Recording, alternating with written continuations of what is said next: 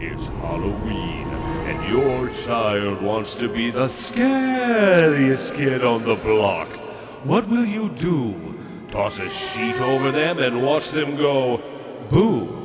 Nothing will send chills down spines like this year's costume sensation, the scary political candidate costume. I'm going to raise your taxes! He's the politician you've seen portrayed in all the ads this time of year. And if he gets voted in, the world will become a scary place. And now, he's this year's hottest costume, the scary political candidate. I don't care about education. If I get elected, kids will be sitting on the floor with no heat.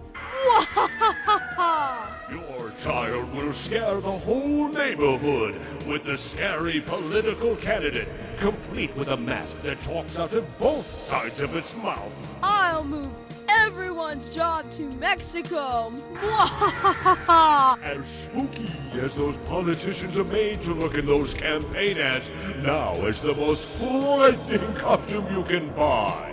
The scary politician costume, now available at Walmart.